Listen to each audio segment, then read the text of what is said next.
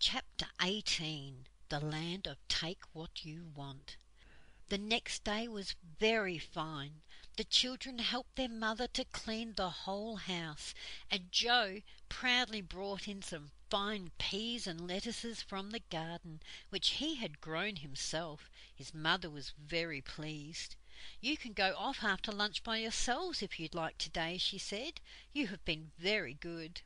The children looked at one another in glee, just what they had hoped. Good.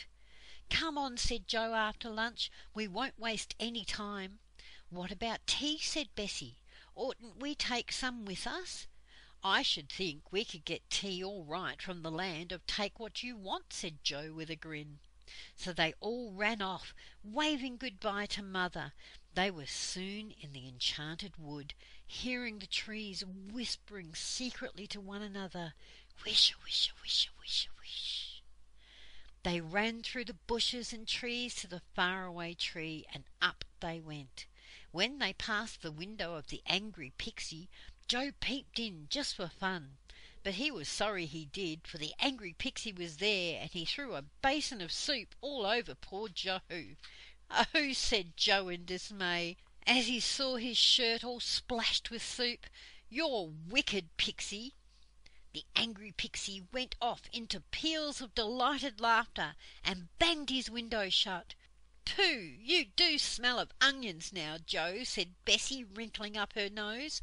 "I hope the smell soon goes off." Joe wiped himself down with the handkerchief.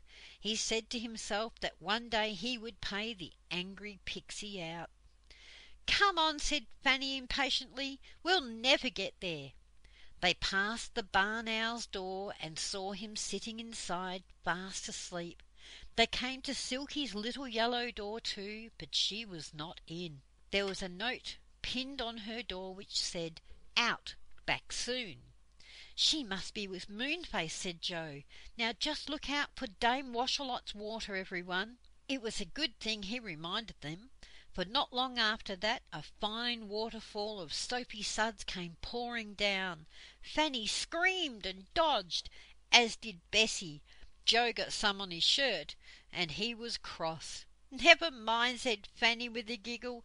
"It will wash off some of the onion soup, Joe." They went on up and came to Mr. What's-his-name's. He was, as usual, sitting in a deck chair, fast asleep, with his mouth open, and beside him, also fast asleep, was the old saucepan man, looking most uncomfortable, draped around, as usual, with saucepans and kettles. "Don't wake them," whispered Joe. "We'd better not stop and talk." So they crept by them, but just as they got to the next branch the saucepan man woke up. He sniffed hard and poked Mr. What's-his-name. "What's the matter? What's the matter?" said his friend. "Can you smell onions?" said the saucepan man. "I distinctly smell them." "Do you suppose the faraway tree is growing onions anywhere near us today?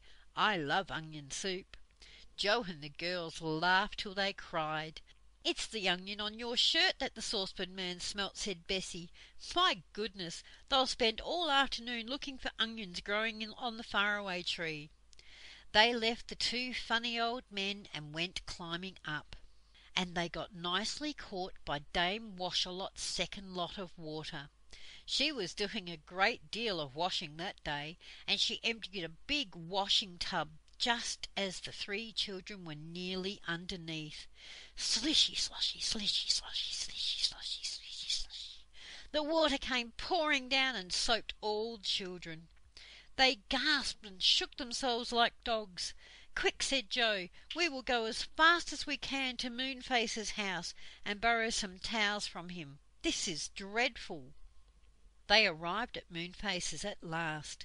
Old Moonface and Silky rushed out to hug them, but then they saw how dripping wet the children were. They stopped in surprise. "Is it raining?" said Moonface. "Have you had a bath in your clothes?" asked Silky. "No, it's just Dame Washalot's water as usual," said Joe crossly. "We dodged the first lot, but we got well caught by the second lot. Can you lend us towels?" Moonface grinned and pulled some towels out of his curved cupboard.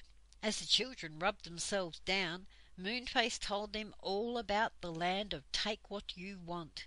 "It's a marvellous land," he said. "You are allowed to wander all over it and take whatever you want for yourselves without paying a penny. Everyone goes there if they can. Do come and visit it with me and Silky." "Is it quite safe?" asked Joe, rubbing his hair dry. "Oh, yes," said Silky. "The only thing is we must be careful not to stay there too long, in case it leaves the faraway tree, and we can't get down. But Moonface says he will sit by the ladder and give a loud whistle if he sees any sign of the land moving away." "Good," said Joe. "Well, there are plenty of things we want, so let's go now, shall we?" They all climbed up the topmost branch to the great white cloud. The ladder led through the hole as usual to the land above. One by one they climbed it and stood in the strange country above the magic cloud. It was indeed strange. It was simply crowded with things and people.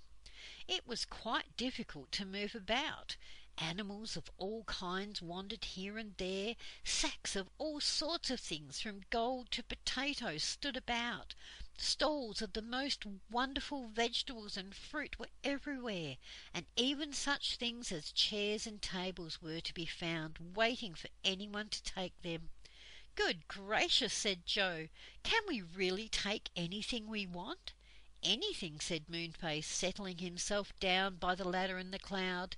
"Look at those gnomes over there. They mean to take all the gold they can find." The children looked where Moonface was pointing. Sure enough, there were 4 gnomes, hauling all the sacks of gold in sight. One by one they staggered off to the ladder with them and disappeared down the faraway tree. Other fairy folk hunted for different things they wanted: dresses, coats, shoes, singing birds, pictures, all kinds of things. As soon as they had found what they were looking for, they rushed off to the ladder in glee and slipped down it. Moonface found it fun to watch them. The others wandered off, looking at everything in surprise. "Do you want a nice fat lion, Joe?" asked Silky, as a large lion wandered by and licked Silky's hand. "No, thank you," said Joe at once. "Well, what about a giraffe?" said Silky. "I believe they make fine pets." "You believe wrong, then," said Bessie, as a tall giraffe galloped past like a rocking horse. "Nobody in their senses would want to keep a giraffe for a pet." "Oh, look!" cried Fanny, as she came to a shop in which stood a great many large and beautiful clocks. "Do let's take a clock back home." "No, thank you," said Joe. "We know what we want, and we'll take that and nothing else." "I think I should like a clock," said Silky, and she picked up a small clock and a very nice smiley face on it. It had 2 feet underneath, which waggled hard as Silky picked up the clock. "It wants to walk," said Bessie, with a scream of laughter.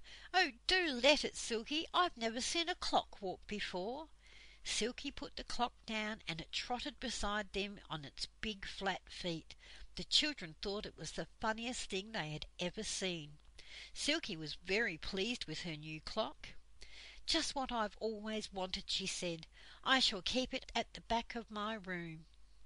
"You don't suppose it will stay there, do you, Silky?" asked Bessie. "It will wander round and about, and poke its nose into everything you're doing, and if it doesn't like it, it will run away." "Ding dong, ding dong," said the clock suddenly in a clear voice, making them all jump. It stopped walking when it chimed, but it ran after the children and Silky again at once.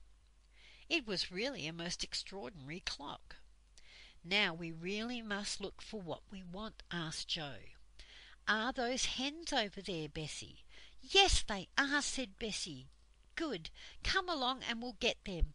Oh, this is really a lovely land. I am glad we came.